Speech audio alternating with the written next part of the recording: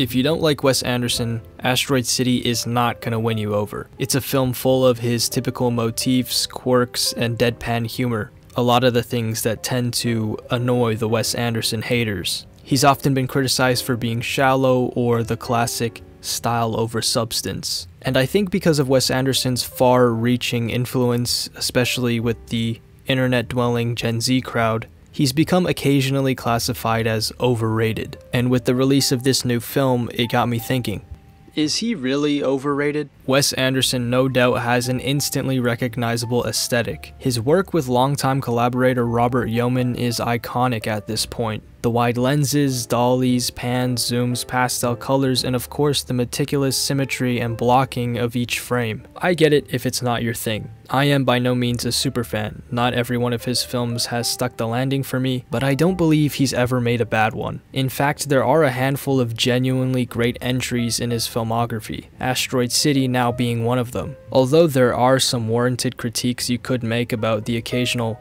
absence of substance in a few of his films, for the most part, Anderson is trying to communicate something meaningful. With Asteroid City, it's not my place to explain everything that's going on, but there's certainly something there worthwhile. Before attempting to dissect every frame and line of dialogue to uncover its meaning, it is, at the very least, entertaining. The humor is there, the ultra-stylized sets and camera work is present, and its 1 hour 45-minute runtime goes by in a flash. There is an innate charm and wit that comes with every Wes Anderson film to satisfy us on the first viewing. We are immersed in this visually pristine world that he fills with an ensemble cast of which many have described as his puppets or mannequins. A fitting observation, as there is a prominent meta subtext within Asteroid City, exploring the purpose of the medium of film and its individual components. Asteroid City is a play. The actor fills the stage and contemplates their own importance to the process of art and creation. The big-name cast is never over-embellished in his films, which is why I guess they love to work with him. It seems as though all of the work Anderson has done was leading to this eventual culmination of introspective reflection.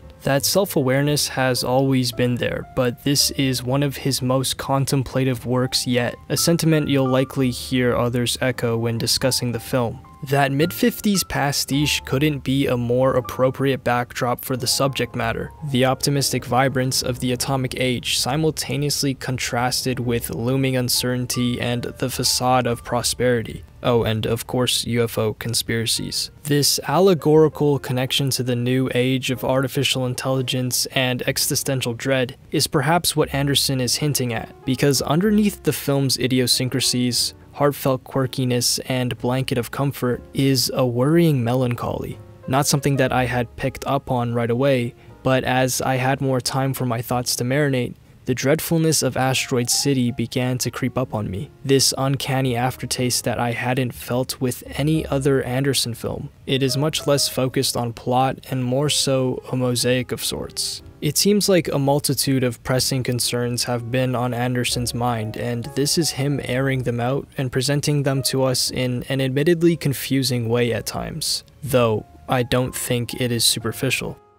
Am I doing it right? Jason Schwartzman's character asks us, by proxy Anderson's ponderance of what is most likely a question for several facets of his own life, including his place as an artist, and the significance of his own voice. By no means am I suggesting that he is insecure or doubtful of his own capabilities, but eventually every great artist takes a step back in search of greater understanding and context. Film is in a weird spot right now. There is now more than ever a stream of meta-contemplative movies that seem to be a response to a medium that has gone through several evolutions. Is it reinventing itself right now? I don't know. It's all very strange. Wes Anderson has the same uncertainty as all of us. He addresses these concerns in a way that is not tautological of other films with similar themes, effectively embedding an aura of dread into an otherwise deceptively wholesome film. And there's something to be said about his ability to do that. So is Wes Anderson overrated?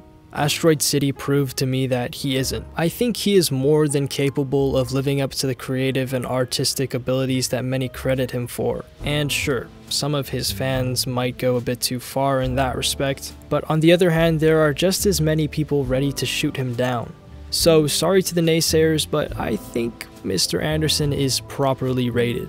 He's carved out his own space over the past few decades, only further building upon his artistry with each subsequent film. You can draw lines to his influences, but he is undoubtedly a unique visionary. Anyways, I've only seen this film once, and hopefully after another viewing I will have pieced more of it together, because I think there is a lot more to Asteroid City than meets the eye. I'd go as far as to say this might be one of Wes Anderson's best films. Maybe that might be a bit divisive, but then again, most of his films are, so what are you gonna do? So if you made it to the end of the video, you might as well leave a like, and you might as well subscribe, you know, the usual stuff. And don't be afraid to comment, because I think there's plenty of things to discuss here. What did you think of Asteroid City? What do you think Asteroid City's really about? Do you think Wes Anderson's overrated, underrated, properly rated? Tell me what you're thinking. Start a fight with someone in the comments section for all I care. But yeah, thanks for watching.